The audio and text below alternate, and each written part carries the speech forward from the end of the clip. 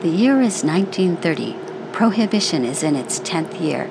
The first Mickey Mouse comic strip appears. The Communist Party of Vietnam is established.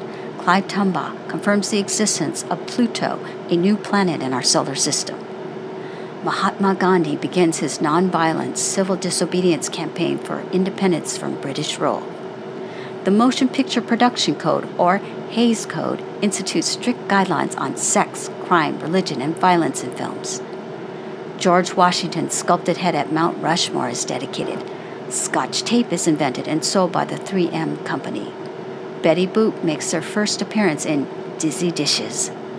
Jean Harlow appears in Howard Hughes' epic war film, Hell's Angels. It's her first major role, and that's where we were in the world in 1930.